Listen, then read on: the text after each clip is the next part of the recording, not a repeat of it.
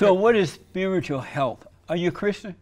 I identify as Christian, yes. Are you a Christian? Yeah. Your podcast covers spiritual and emotional and spiritual health.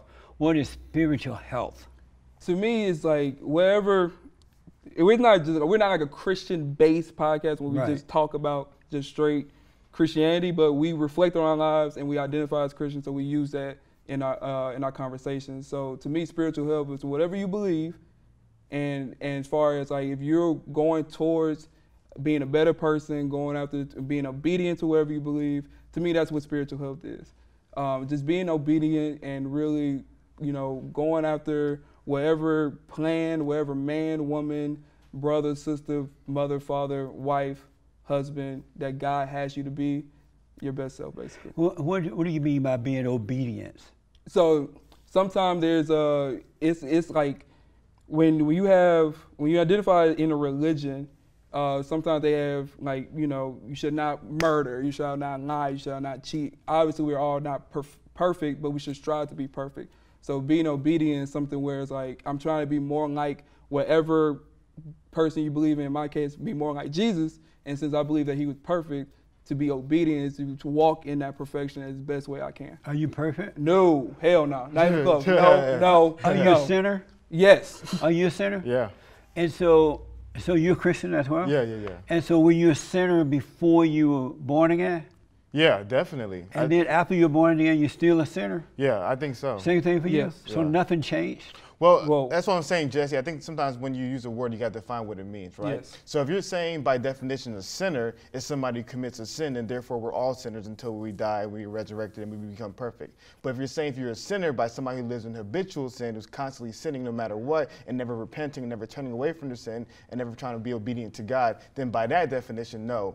But in regards to, are we human beings who fall short, who do sin, even though we have been redeemed by God? Yes, we all are, and all people are like that. So you were a sinner before you were born again, right? Yeah. And then after you were born again, you still sin. Yes. You too? Yes.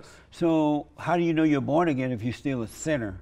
It's two parts. You repent for your sins. You repent from your old self and from all the past doing you wrong. And you realize that, okay, I know that I'm not perfect, and I know I need a savior to get me to where I want to get, and you believe that Jesus died on the cross to get me into the right standing with God. So you repent and you believe. That's how you know.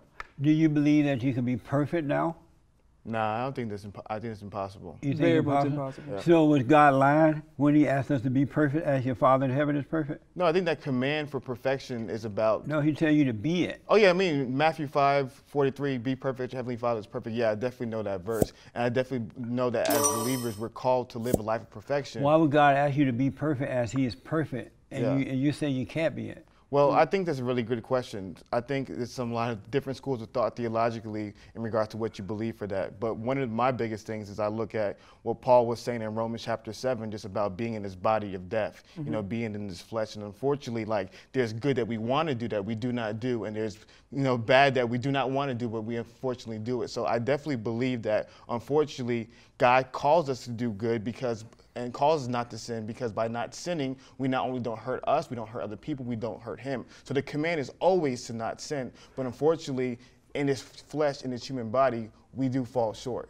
And that's what the Holy Spirit is, to empower us. So when he said, be perfect as I am perfect, be holy as your Father is holy, he was just playing? No, I think that verse, in regards to my school of theological thought, this verse is more about sanctification than perfection. What's right? sanctification? So basically, the sanctification is a theological term meaning being more and more like God. So like, let's say in regards... That's why you said be perfect, because he is perfect. Let me break it down for you, Jesse. So there's three parts in regards to the salvation process, right? Yep. There's justification, there's sanctification, and there's glorification. Who told you that?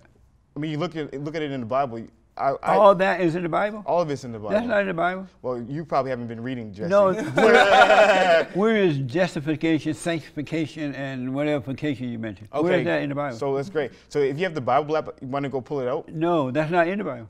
Well, do you have the Bible app so we can go ahead and pull it open? What Bible you read? Jesse, Are you reading the gay Bible? No. Do you have the Bible app? Do you have the Bible app so we can go ahead and pull it open? We can go verse by verse. We don't have time for that. Okay. We got him. No. Find it for me while you're in the Bible, and then I get it. You want me to go get my phone and get the Bible app? Oh no, that's okay.